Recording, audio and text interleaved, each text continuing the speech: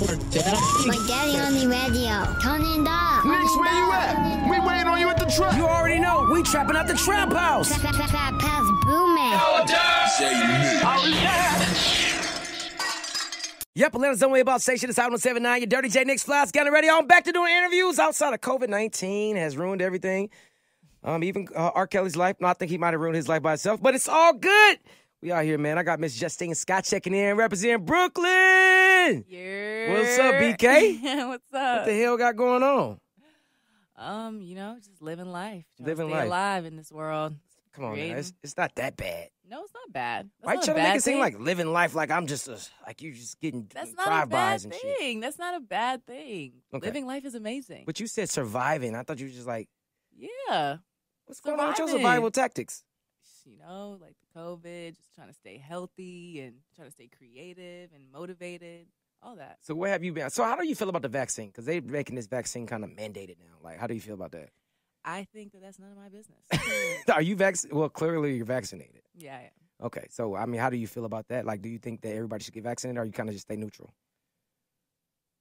I think it's none of my business. That's pretty good. That's that curve she was talking about, huh? Okay, well, so I've been in your business. You know, when I interview somebody, I try to get on Twitter and do everything like this, all type of stuff. You kind of tweet a little craziness now. What's been going on with you in Twitter? Why do you think people trying to tear you down? What's going on? Twitter is, like, I feel like most people, especially most artists, have a love-hate relationship with Twitter. Mm-hmm.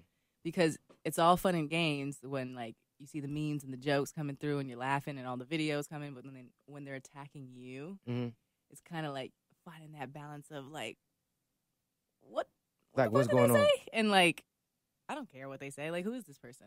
But does it bother you a little bit? Because I had the opportunity to, like, experience, like, a little bit of, reality TV. Mm-hmm. So, you know, people are really rude and have a lot to say behind the keys. Oh, but absolutely. they would never say that in your face. Never. They would never say it in your face. And honestly, that's just something you always have to remember, too, in those moments. And sometimes you got to turn up on them. But someone just told me very recently, people don't throw stones down. That's what it is, right? So that means that they're looking up to you. And, like, as an artist, it's your job to provoke. Right.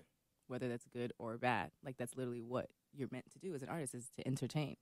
And so, obviously, we're still normal, like, human beings. At the end of the day, we have feelings and emotions. So sometimes we might, like, clap back. Right.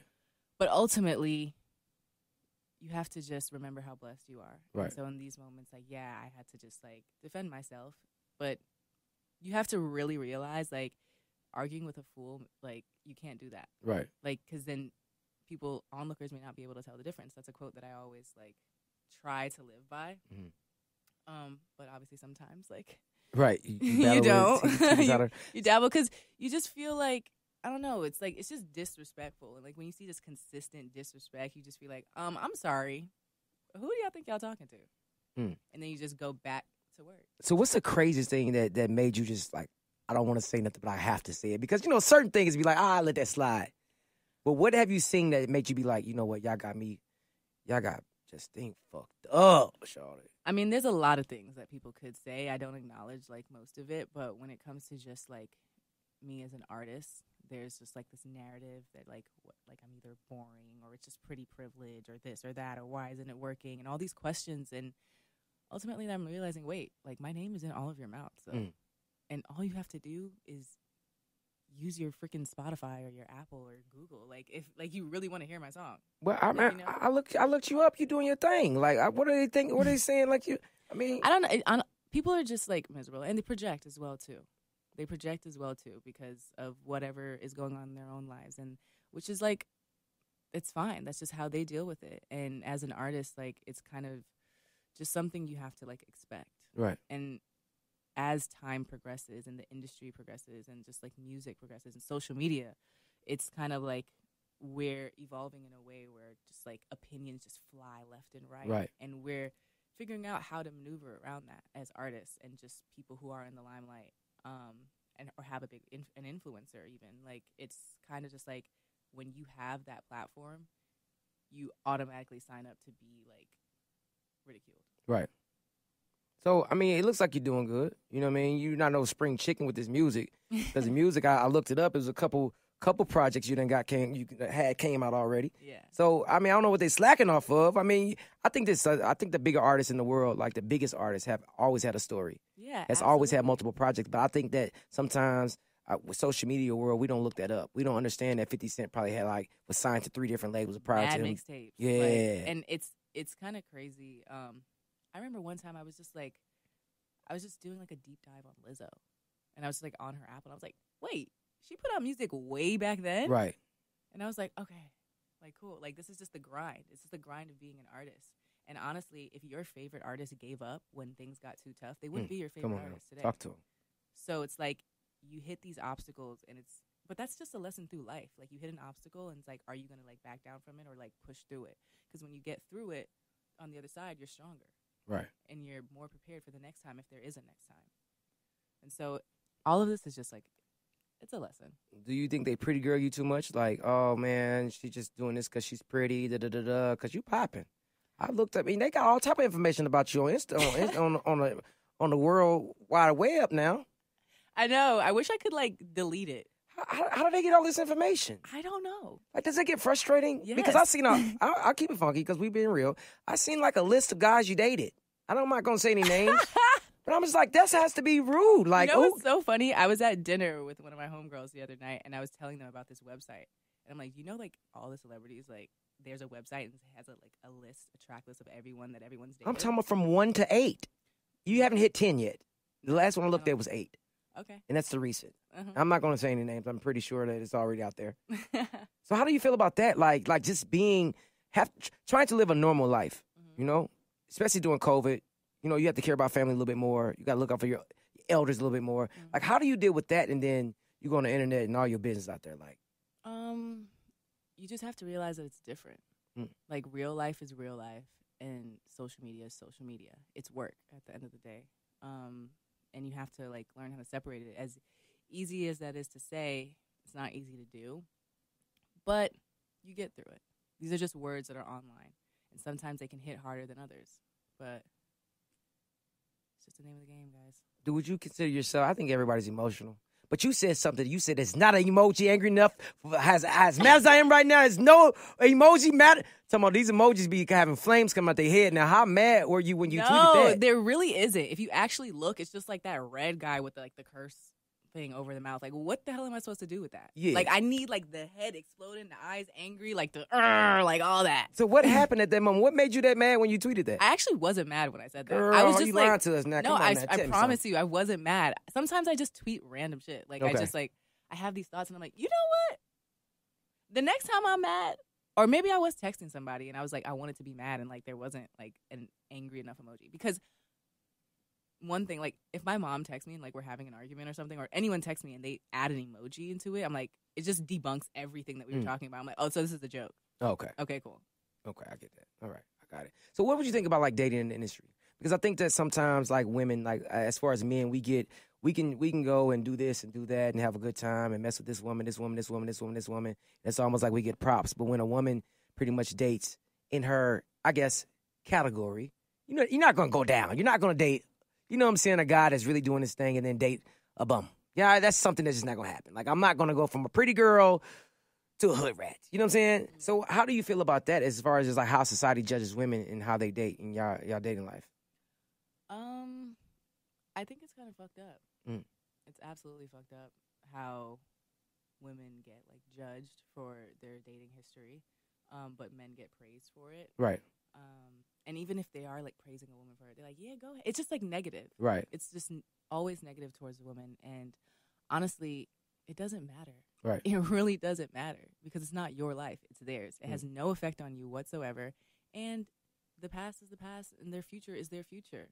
It's just like, but I get it. It's entertaining for people. But it is real life for them as well, too. And so as artists sometimes, or just as celebrities, like you can hide it for but so long. Right. And then one picture. But once it's like, but then once it's in the world, then it's the world's. Okay. I ain't mad about it. So what is it like dating in the industry? Like how is that?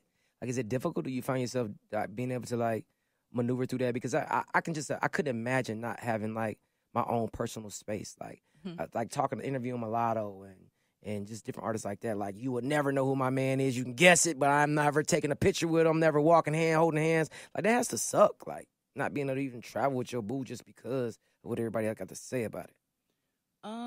I think that everyone's different. And, I mean, yeah, sometimes you don't want to talk about it like we're talking about it right now. But Well, I appreciate you talking to me about it.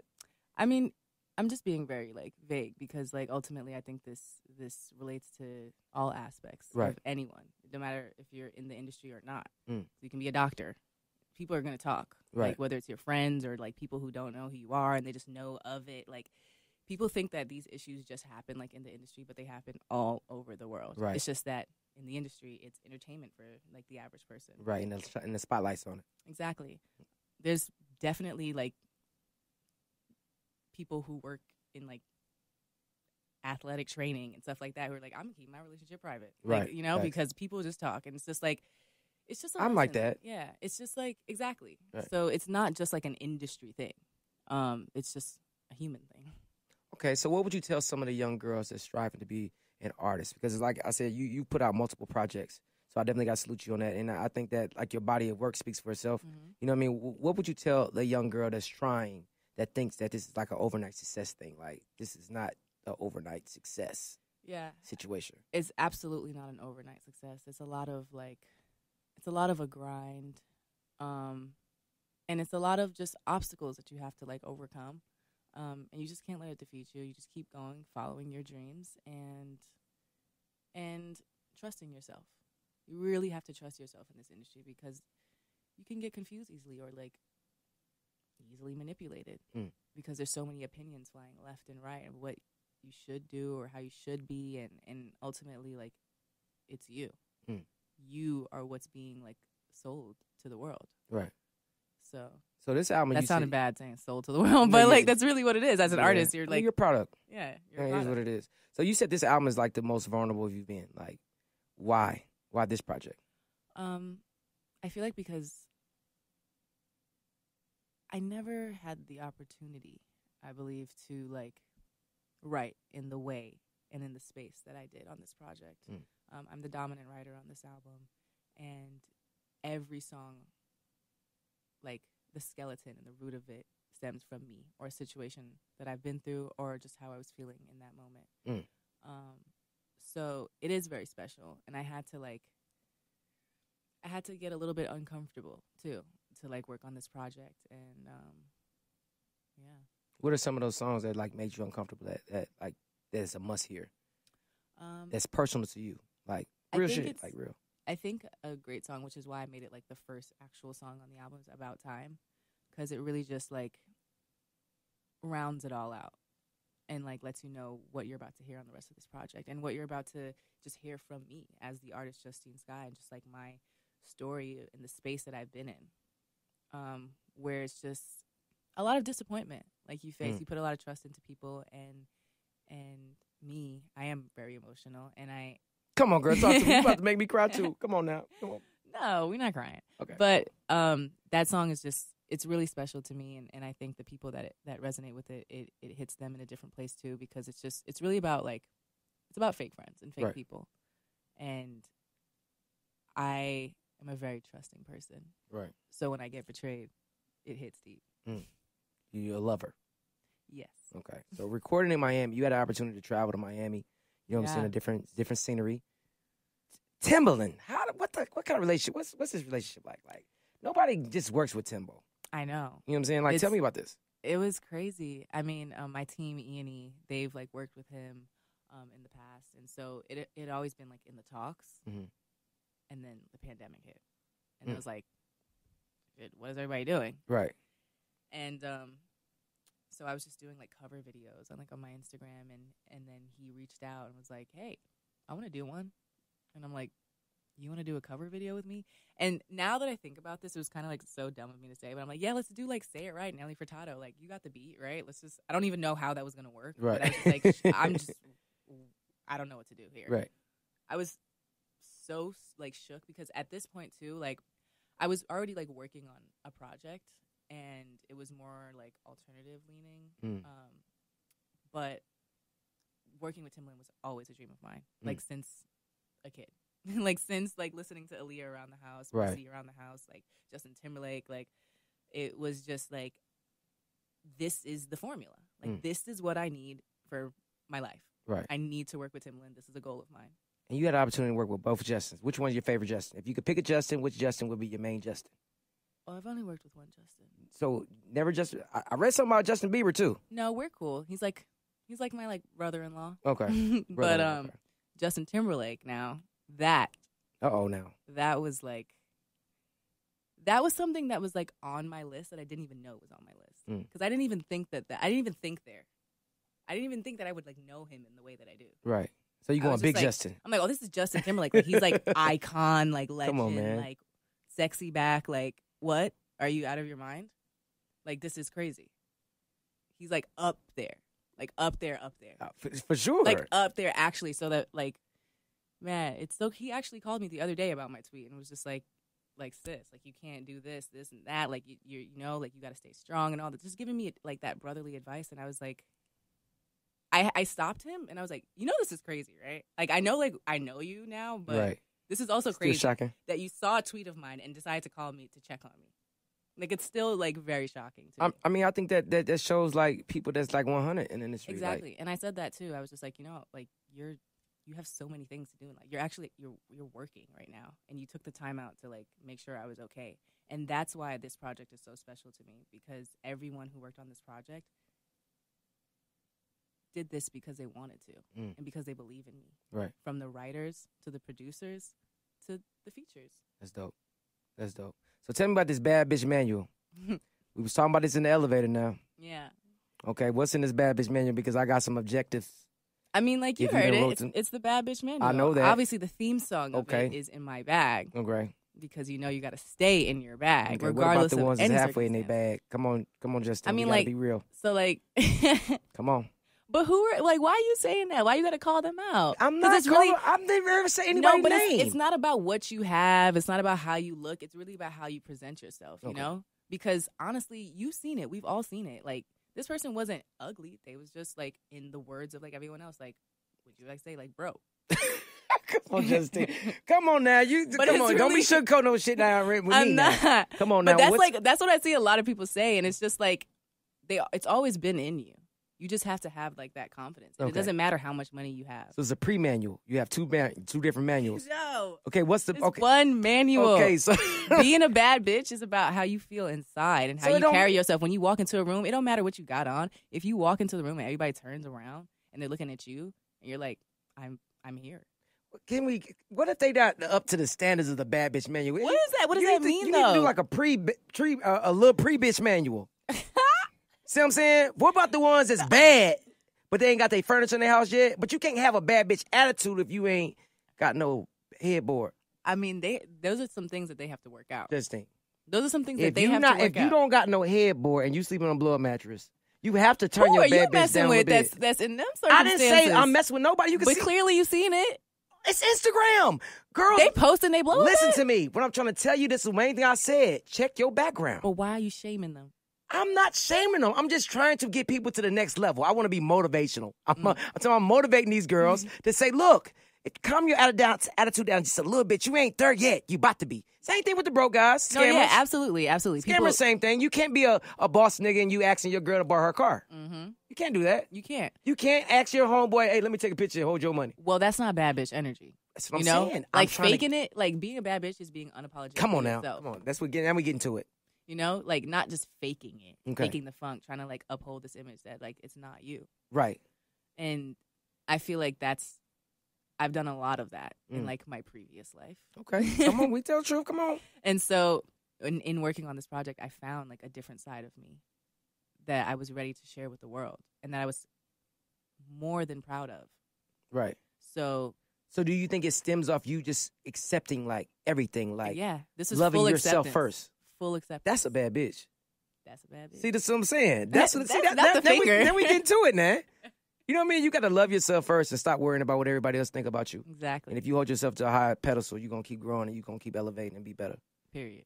That's what I wanted. See, we found it. And you thought I was trying to shit on them. Amen. Okay, that's what we going down, man. So look, Twisted Fantasies is out right now. 3.1 million followers on Instagram. Woo! You famous. Meh. Can I get a shout out on story or something? Can they see my smile? Can I be one of the Justines? My name starts with a J. So you have multiple projects out. Okay, what is a must? If you're a new fan of yours, what's a must? What project do I have to listen to get you? Space and Time. Space and Time. Absolutely. So this is the one. This is the one that's going to set apart from all of them. I'm talking This is the one. more than just Bear With Me, like bigger than that. I mean, Bear With Me is amazing, but that was more of like that was an EP. That was like an appetizer. Space and Time is Ultraviolet. That's the one.